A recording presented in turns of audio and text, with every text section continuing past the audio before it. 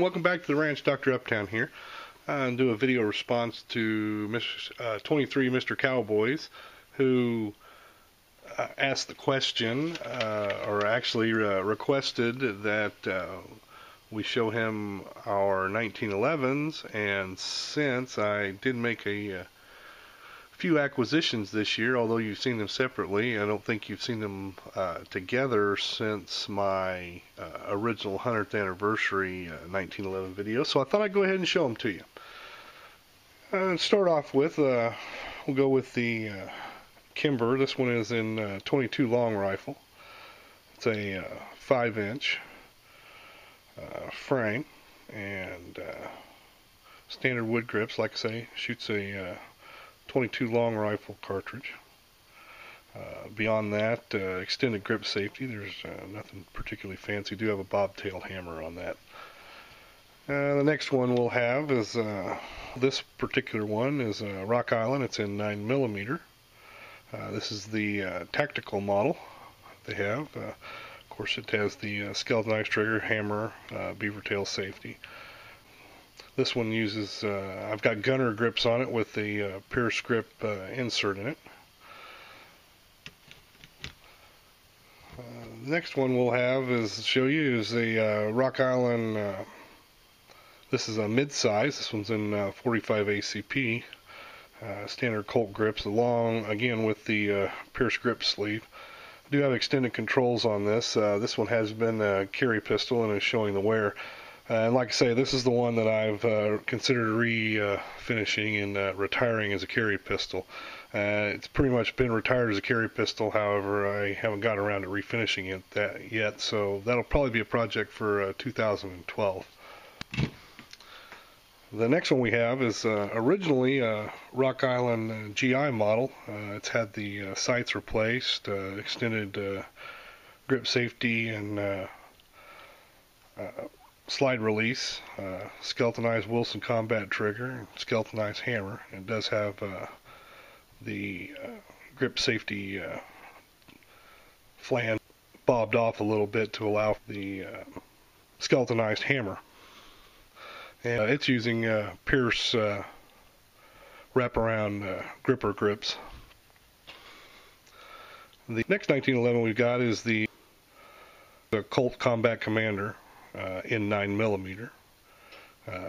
Stock, absolutely bone stock as it came from the factory Colt. Like I say, it features the GI sights, the polished Commander, standard Commander hammer.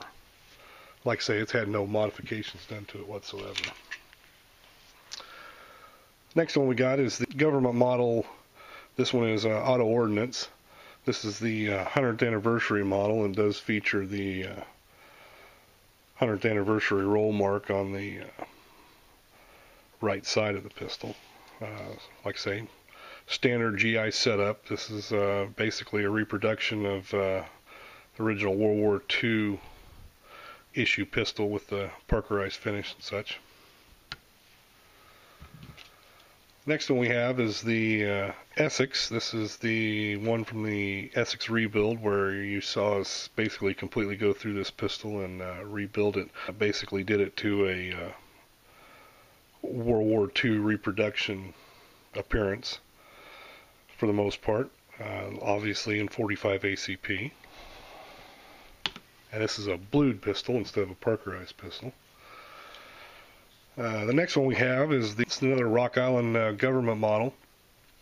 Right now, this one is in 7.62 by 25.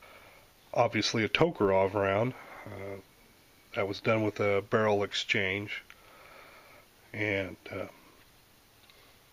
what I do have to do with this, because the 7.62 by 25 round is actually too long to operate in a 38 Super magazine. What happens with this one is I have to custom load the rounds for it and make them shorter than the standard 7.62 by 25 round. But it does shoot the 7.62 by 25. The next one we got is our This is a custom one-off, features a Rock Island slide and an arms core frame. It's a stainless steel frame that's been machine jeweled. This was one of my original carry pistols. I don't carry it too often anymore. It does feature the standard 8-round magazine with the X-grip extension on it. All Fusion firearm internals, Wilson Combat, extended grip safety, as well as extended thumb safety. It's got the Novak style 3-dot sights on it. We bring in the Rock Island Armory 5-inch government model. The only thing that's been done to this is the extended thumb safety on it, the Colt grips. This one's in 38 Super. And last but not least, the Rock Island Armory 5-inch. This is the model 2011. Features the full-length rail on the front, Novak style sights. These are actually Meta Pro Light night sights. Ambidextrous thumb safeties, the extended beaver tail, and the skeletonized trigger and hammer. This one is using grip skin grips, and shoots the 45 ACP. For 2012, there's a couple more 1911s that are coming out from Rock Island that probably will be added to the collection. Basically, my planned projects for 2012 will be to get the mid-size in 45 ACP refinished. The other thing I wanted to do is encourage everybody to join the NRA. I think with the upcoming elections, input from the NRA is going to have a significant impact on the outcome of that. And you know, in 2011, I went from being an annual member, went ahead and put in my lifetime membership, and with some of the offers they had, I was able to save $400 on that. You know, they're there for our gun rights, along with several other organizations, but they're the driving factor. Like I say, I don't necessarily agree with everything they have to say. I get their magazine and basically only read the American Citizen section, which talks about how people have used guns for self-defense and all that, and pretty much don't read the rest of it, because while some of it is important stuff, some of it is also just, in my perception, just propaganda, and I just don't tune into that very well. They are standing up for our rights, and they are doing it routinely, and they're there for you. So I would encourage everybody to at least join as an annual member, and then if you later decide to join as a lifetime member, then you've got that option. You know, $25 is all it costs, and there's plenty of guys here that have access to the discount price. So, like I say, I'd encourage everybody to be a member. Let them stand up for their rights, because with the upcoming elections, I do think it's going to make a difference. Although there's not a candidate that I'm very happy with at this point, I really think the NRA is going to be kind of a driving force in the outcome.